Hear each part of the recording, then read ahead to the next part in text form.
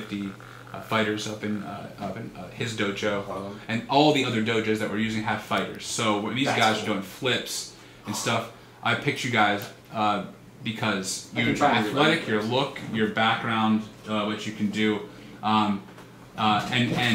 but as far as like the crazy acrobatic stuff, like leave it to them. Yeah, like those are the scenes and the shots whenever it's like the Jedi that are next to you that flip and like, you know, and it's like they're dying quickly. The R's are.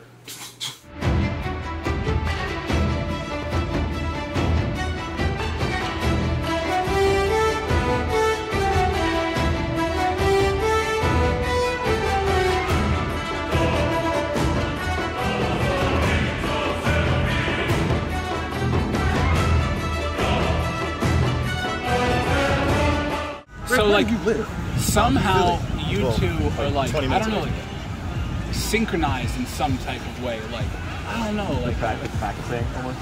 Not synchronized, no, but in fighting, like they're like maybe they're like, you know, you ever seen like in the Matrix those two twins that oh shit, the ghost dudes? The ghost dudes. Hey yo, look. They kind of have like they're very similar and they move similarly together. When they kill, they both do it at the same time and stuff. I don't know, that's just, no, I'm throwing that away. No, I mean, there's a way to explain it. Like, Master Apprentice vibes. Demetrius Holt, right here. What are you talking about?